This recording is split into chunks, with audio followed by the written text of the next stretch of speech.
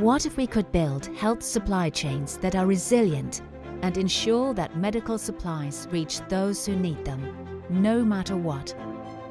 Help Logistics presents Women Shaping the Future of Health Supply Chain Resilience, a special interview series featuring 10 experts in the field from 6 countries across Africa, Europe and the Middle East.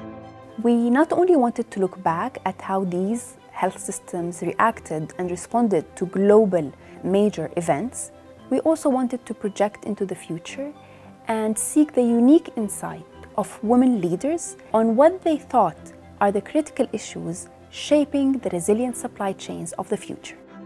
We ask some challenging questions. What have we learned from the global response to the ongoing COVID-19 pandemic?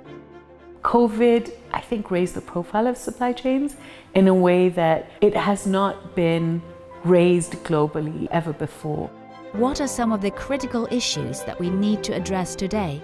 I would like to see a better use of data. We have a gold mine of data in the supply chain, or especially in the health supply chain. What priority actions should be taken? Every organization is talking automation now after COVID, because automation would have made a huge difference. What is the ultimate desired outcome? Every effort, all the investment, whether by the country, whether by donors, if they can actually reduce our maternal mortality rate, then it will be a good day for me. The future of health supply chain resilience is ours to create.